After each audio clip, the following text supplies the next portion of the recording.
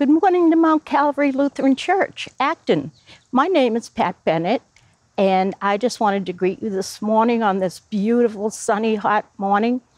And I know that a lot of you have been depressed or bored or tired of staying home, wearing a mask and everything, but there's lots of things we can do during this, like FaceTime our friends, get caught up on some Bible reading, pick a book you've been wanting to read. So come on with me now to service and enjoy this Sunday morning.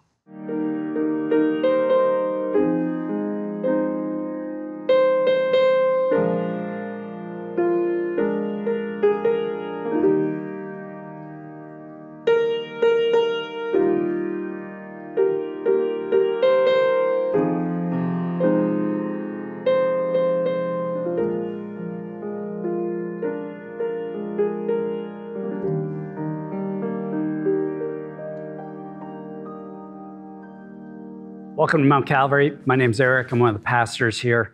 We're in a sermon series through the book of Jonah. Jonah was that prophet that ran away from God. Well, he thought he could run away from God. And so he ran into a storm, and in the midst of the storm, he was thrown into the sea. And as he's sinking in the sea, a great fish swallows him. And that's where Jonah prays this incredible prayer in Jonah chapter 2. Let me share a couple verses with you.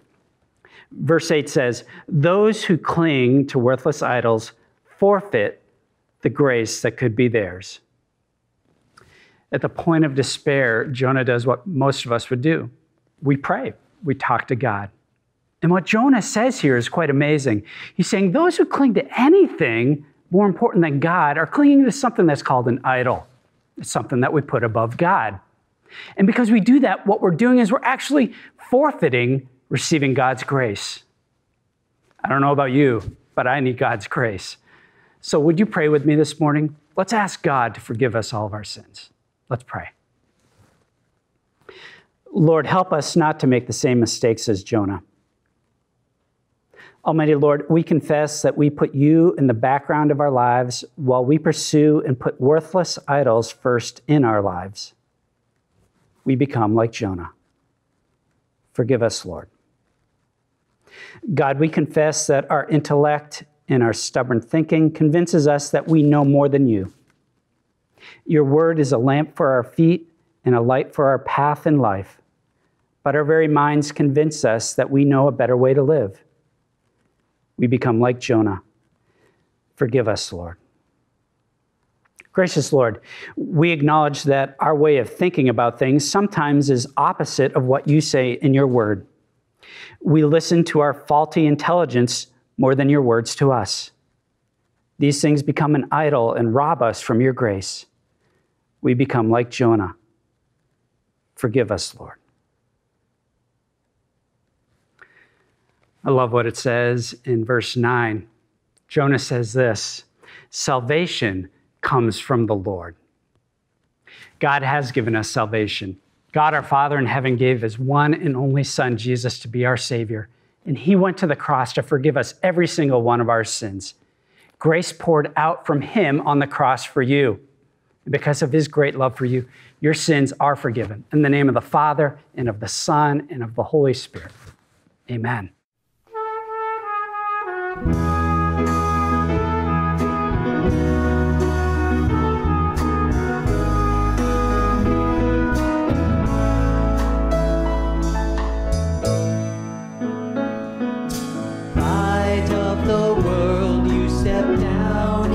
Darkness opened my eyes, let me see beauty that made this heart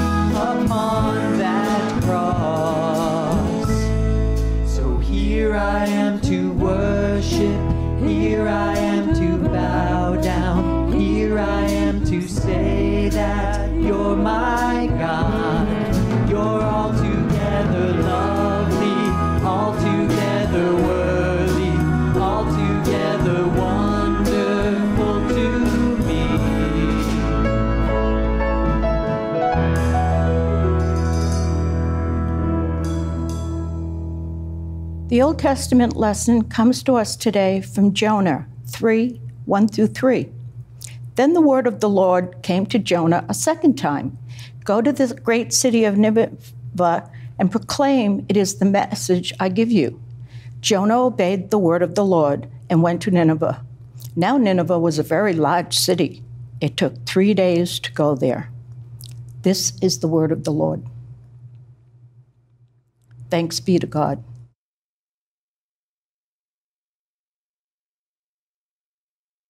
Gospel lesson comes to us from Matthew 13:24 through 30, 36 through 43. Jesus told them another parable. The kingdom of heaven is like a man who sowed good seed in his field. But while everyone was sleeping, his enemy came and sowed weeds among the wheat and went away. When the wheat sprouted and formed heads, then the weeds also appeared. The owner's servants came to him and said, "Sir, didn't you sow good seed in your field? Where then did the weeds come from?" "An enemy did this," he replied. The servants asked him, "Do you want us to go and pull them up?" "No," he answered, "because while you were pulling the weeds, you may uproot the wheat with them. Let both grow together until the harvest. At that time, I will tell the harvesters, first collect the weeds and tie them in bundles to be burned. Then gather the wheat and bring it into the barn." Then he left the crowd and went into the house. His disciples came to him and said, "Explain to us the parable of the weeds in the field." He answered, "The one who sowed the good seed is the Son of Man. The field is the world, and the good seed stands for the people of the kingdom. The weeds are the people of the evil one, and the enemy who sows them is the devil. The harvest is the end of the age, and the harvesters are angels. As the weeds are pulled up and burned in the fire, so it will be at the end of the age. The Son of Man will send his angels, and they will weed out of the kingdom everything that causes sin and all who do evil. They will throw them into the blazing furnace, where they will be weeping and gnashing of teeth. Then the righteous will shine like the sun in the kingdom of their Father. Whoever has ears, let them hear." This is the gospel of the Lord. Praise to you, O Christ.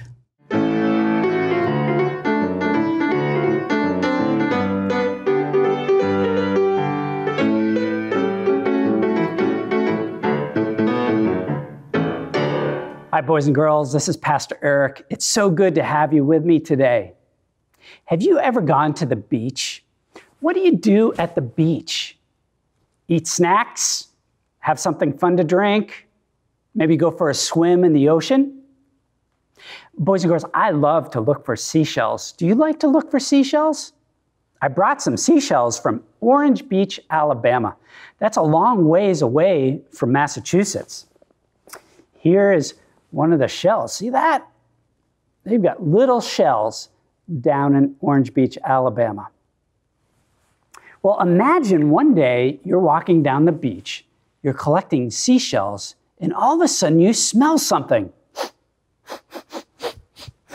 Something that smells like rotten fish. And then coming out of the sand is a person all covered in sand and fish vomit. Ooh!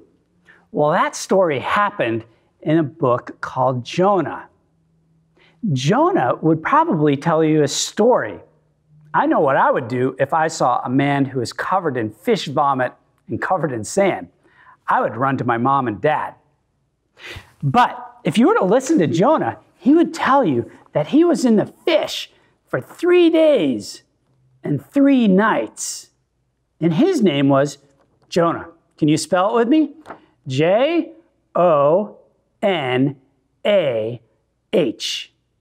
Jonah. But God would send us someone greater than Jonah. His name also starts with a J. Do you know who his name is? Can you spell it with me? Jesus. J-E-S-U-S.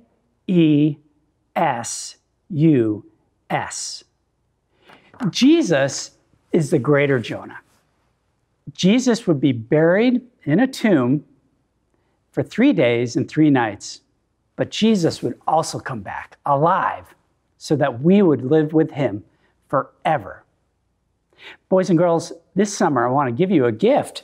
If you contact Mount Calvary, or your parents contact Mount Calvary, we'll send you a free copy of this book. It's the book of Jonah, and you can have your mom or dad read it with you. Simply give a phone call to the church or contact us online, and we'll send you this book. Will you pray with me?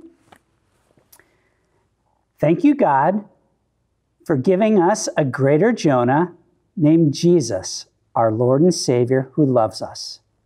In his name we pray. Amen. And God bless you guys this summer.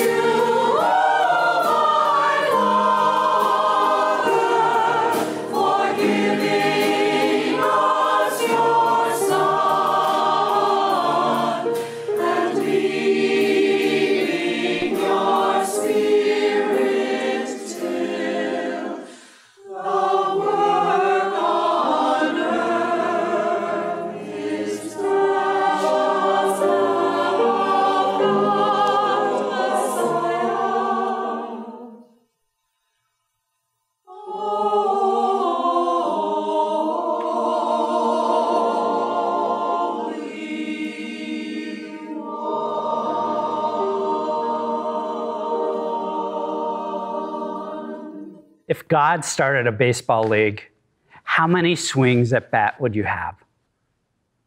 I love baseball. I remember playing baseball Little League over in Maynard as a kid. Did you ever play Little League baseball? Baseball's got a lot of rules to it.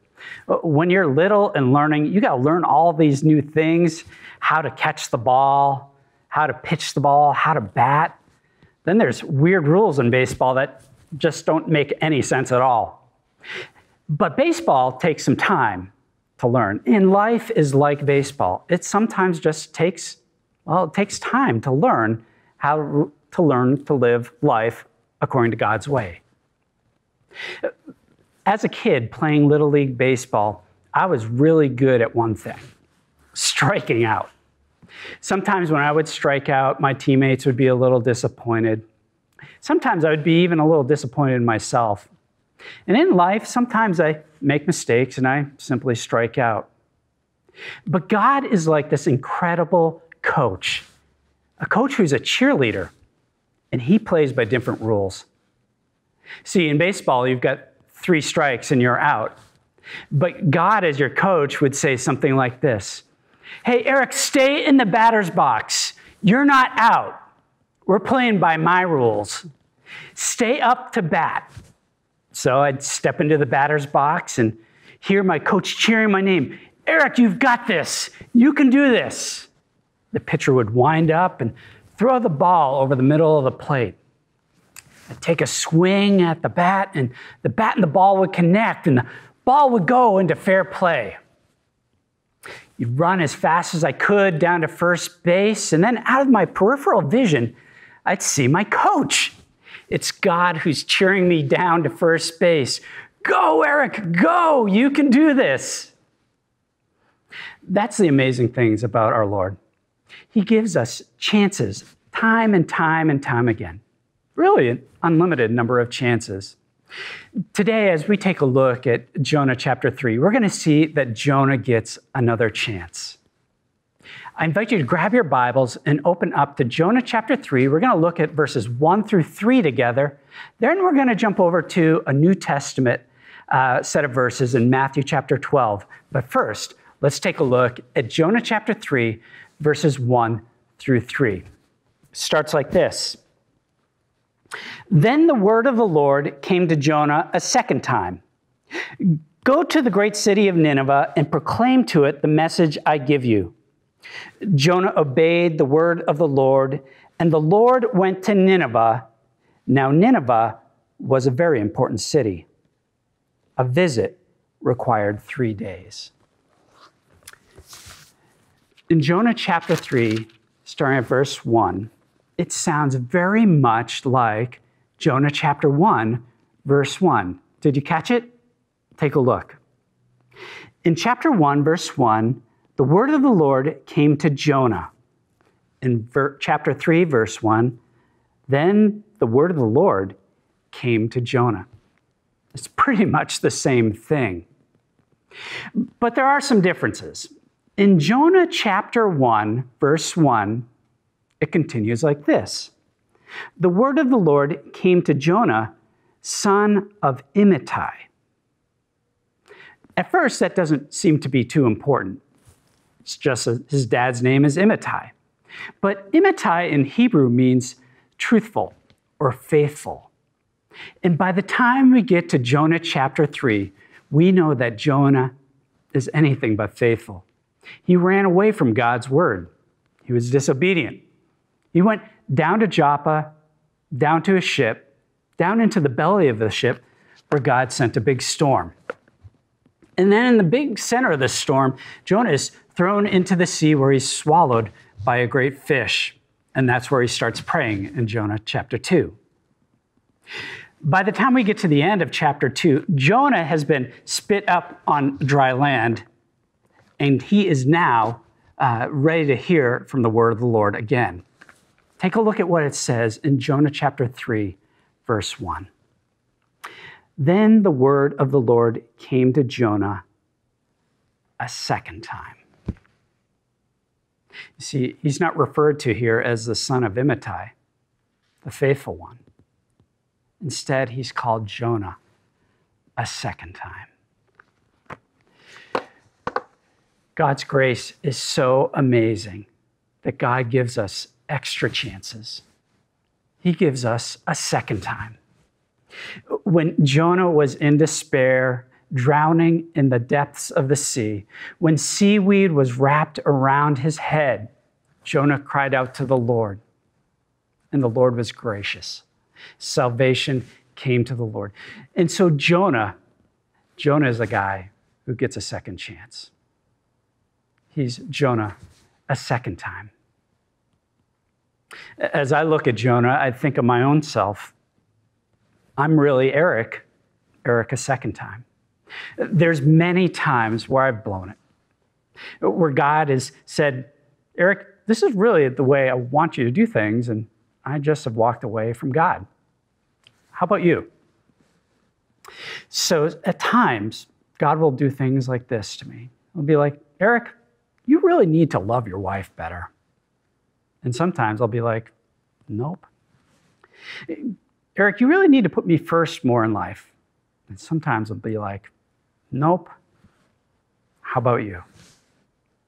Now, before you get a little bit too harsh on Jonah a second time, or Eric a second time, I want to remind you of something.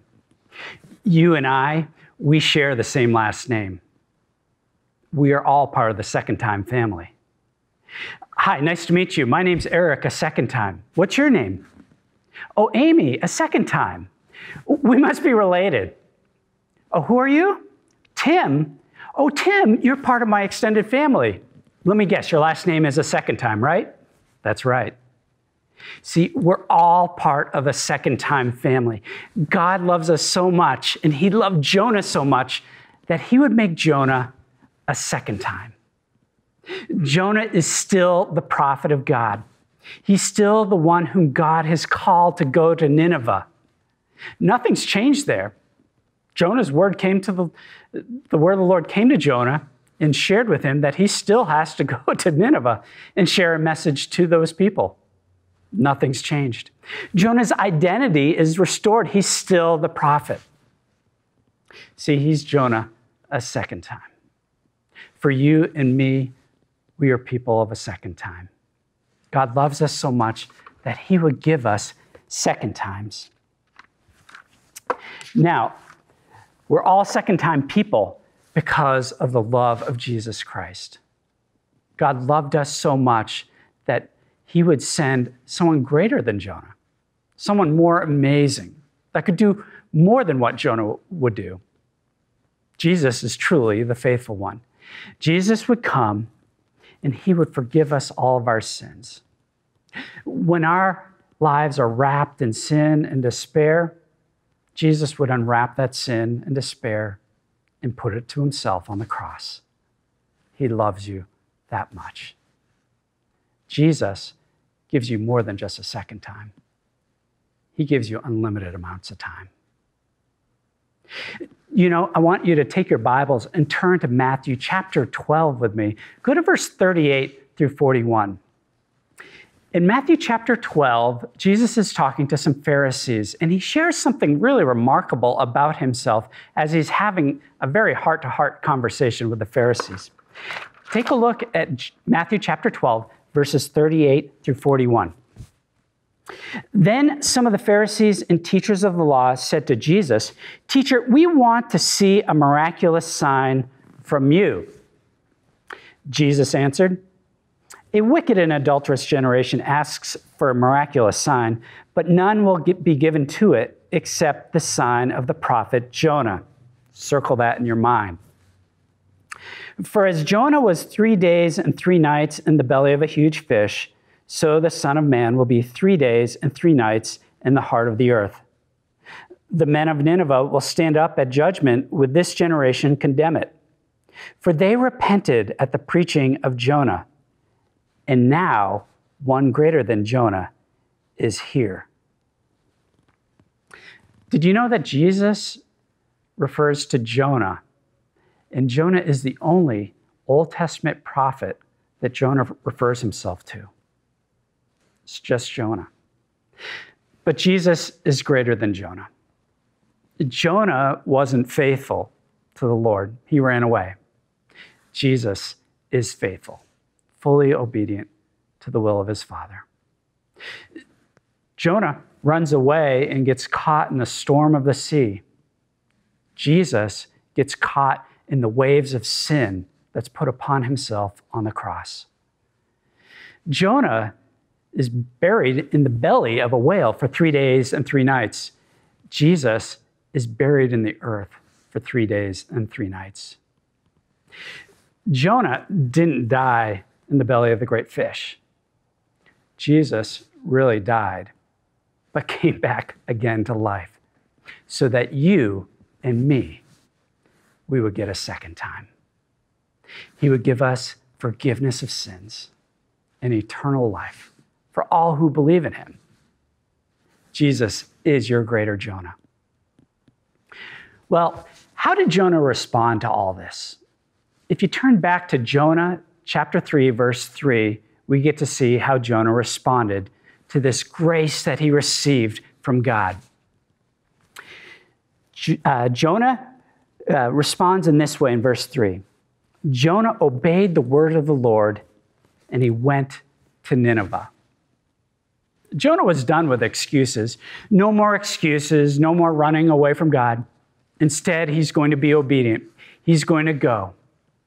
For you and me who have received this amazing grace from our Lord and Savior Jesus, really, we don't need any excuses.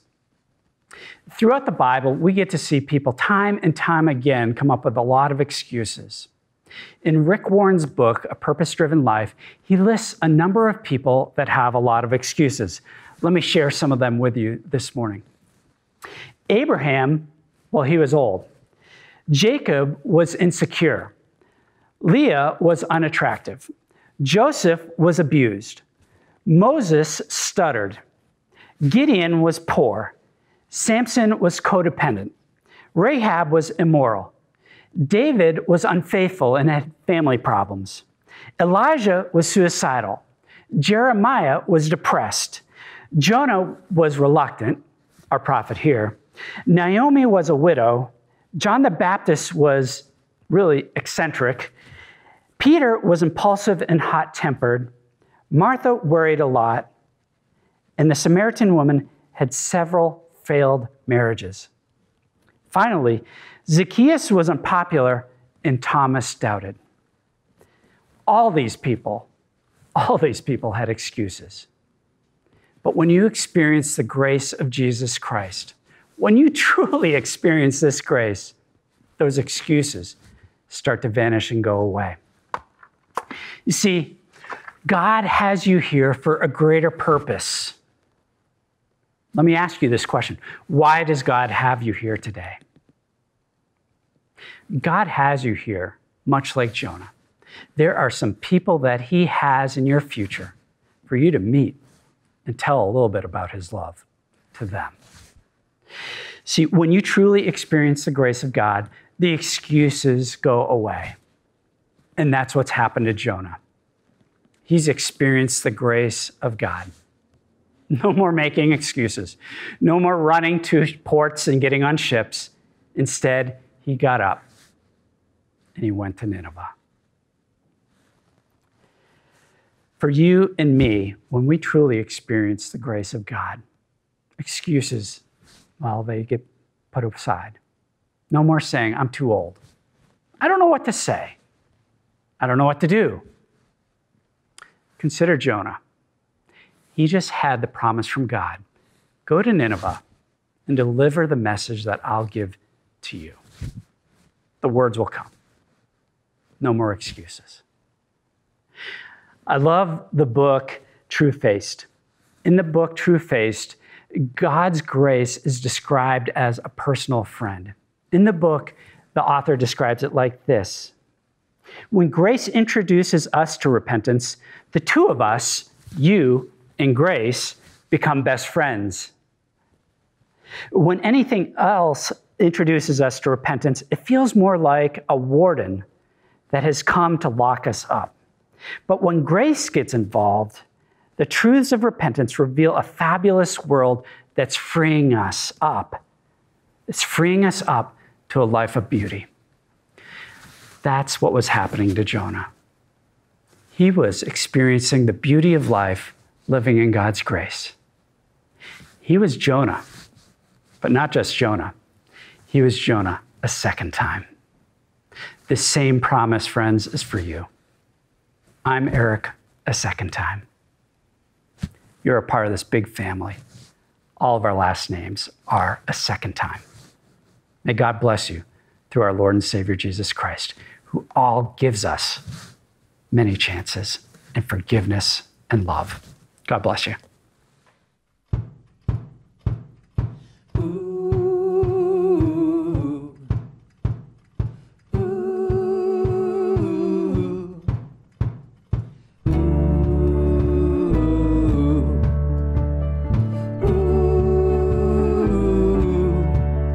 Bring your tide and bring your shame. Bring your guilt and bring your pain. Don't you know that's not your name? You will always be much more to me. And every day I wrestle with the voices that keep telling me I'm not right. But that's alright, 'cause I hear a voice and he calls me redeemed. When others say I'll never be enough, and greater is the one living inside of me than he who is living in the world, in the world, in the world. And greater is the one living inside of me than he who is living in the world. Bring your doubts and bring your fears. Bring your hurt and bring your tears. There'll be no condemnation here. You are holy, righteous, and redeemed. And every time I fall, there'll be those who will call me a mistake. But that's okay, 'cause I hear a voice and he calls me redeemed. When others say I'll never be enough, and greater is the one living inside of me than he who is living in the world, in the world, in the world. And greater is the one living inside of me than he who is living in the world.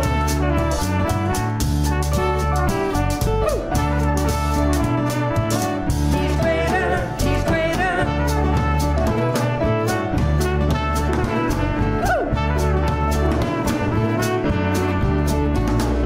There'll be days I lose the battle. Grace says that it doesn't matter, 'cause the cross already won the war.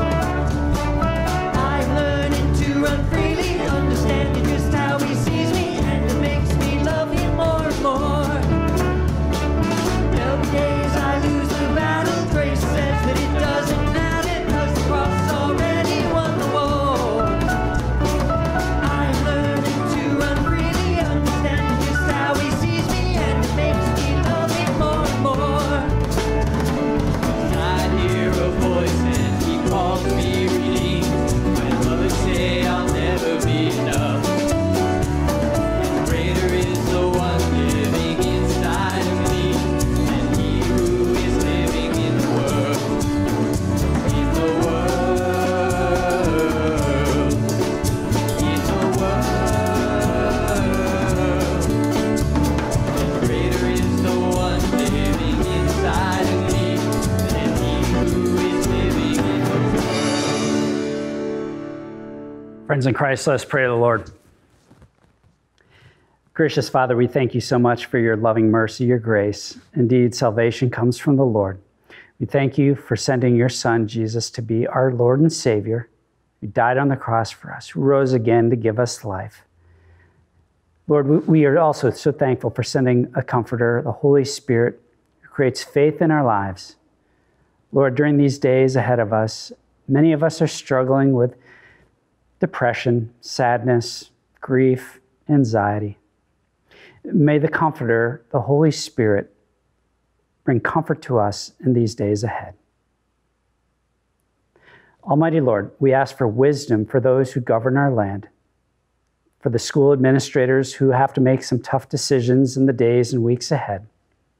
For our students and teachers, Lord, we ask that you would keep them safe. Lord, we ask that you'd bring healing to our country, that you would develop a vaccine to this coronavirus quickly or by your supernatural will. Just heal our country and heal our world. Lord, we pray for those who are going in for surgery soon. We pray especially for Maggie, who's going in for knee surgery. Bless her heart, calm her of any concerns that she has, and prepare the doctors to guide them and direct them through this surgery. Lord, we lift these things up and others, praying the prayer your Son taught us to pray. Our Father, who art in heaven, hallowed be thy name. Thy kingdom come, thy will be done, on earth as it is in heaven. Give us this day our daily bread, and forgive us our trespasses, as we forgive those who trespass against us. And lead us not into temptation, but deliver us from evil. For thine is the kingdom, and the power, and the glory, forever and ever. Amen. Now may the Lord bless you and keep you. The Lord make his face shine upon you and be gracious unto you. The Lord look upon you with his favor and give you his peace. Amen.